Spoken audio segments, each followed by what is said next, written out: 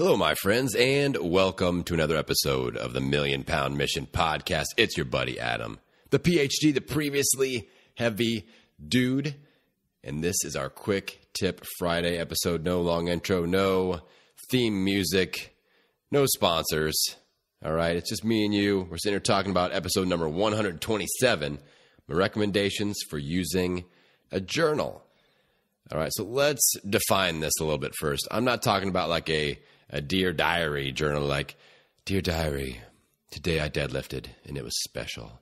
That's not what I'm talking about. I'm talking about like a game plan, like being strategic, setting goals, mapping out a plan around those goals, and then taking daily action towards that goal. So I've used a variety of different journals. The one I'm using right now, this is my top recommendation, is the Best Self Journal. bestself.co is their website. They're not a sponsor, and I'll tell you what, I may kick myself in the butt for doing this, but I reached out to them. I've reached out to them 4 times via email, via social, and I'm getting crickets back. And I'm not even asking for a sponsorship. I'm just like, hey, I love your journal. I'm going to podcast about it. I would love to do a giveaway. I would love to give away a few free copies. And not only did they not email me back or message me back and just say no, they're just not even messaging me back. So that always sucks. I love the journal. I don't love the customer service interaction. It seems like a really well-run company, but I digress. Let's talk about this journal because it is, I do recommend it. I do think you should give it a good hard look. I wish that I could have done a giveaway for you guys with this episode, but that's not going to happen right now. Maybe by the time this episode gets out, they'll get back to me. Who knows? Who knows? And if they do, I will give away some free journals. But the Best Self Journal, I like it because I got a free one. That's how I was exposed to it. You know, lucky me. And I got it at the Summit of Greatness, the event that Lewis Howes puts on.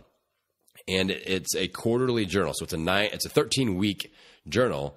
And I love it because you set a series of goals that you want to achieve in that 90-day period, and you kind of walk it back to bring it home into action steps. And then each week you review those goals. You have daily habits that you get to implement. I mean, it's very layered. It's very structured. Each day then I sit down at the end of the day, and I use this journal to map out my next day. I've got a loose idea of what my calendar looks like, but I write it in there and I try to fill up all the white space. So even if it's, I'm working, I'm doing training sessions with clients, I'm recording podcasts, even when I am meal prepping, eating, working out, sleeping, napping, all that stuff, stretching, all that stuff is documented in my journal. And then I've got some things like, what am I grateful for in the morning? That's all built in. Those questions are asked. What am I grateful for at the end of the day? What are my wins of the day? What lessons did I learn? You get to check off those habits that you set for yourself to achieve every day. So it's really, really good. It's my favorite journal. I've used a lot of different journals in the past, and this is the one that I'm really vibing with. I really, really like it. So in general, I recommend using a journal. I think it's a good idea to get your thoughts down on paper, to have a game plan, to have some structure, to have some goals and be accountable to those goals. And that's really what I get most out of the journal is I write my goals down. I have a plan in place for those goals, and then I'm accountable to executing on that plan.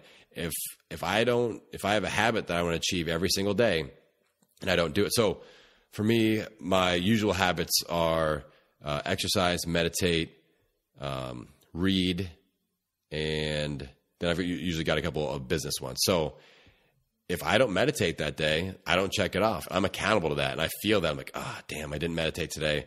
It's at the end of the day. Sometimes I'm just like, I'm not going to do it. My mind's not in it, so I'm not going to do it. And I don't check it off. And I set goals for how many checks I get each week. So it's a very effective system. I really like it. I recommend that you check it out. But either way, another journal I've used in the past, the 5-minute journal. I like it. It's not as in-depth. So if that sounds really intense, then maybe take a baby step back to doing a 5-minute journal where all the goal setting, mapping out for the quarter isn't there. It's just a daily practice of gratitude and celebrating the wins. And that's important too. All right, bonus tip I just thought of. There's an app out there called Win Streak, very similar concept of celebrating wins each day, and then you go on a streak of celebrating your wins, and it builds momentum, and it kind of rewards you. It's a free app, so check that out as well. It's called Win Streak. So those are the tips for today. Check out that journal. I'll put a link to bestself.co and the 5-Minute Journal website as well.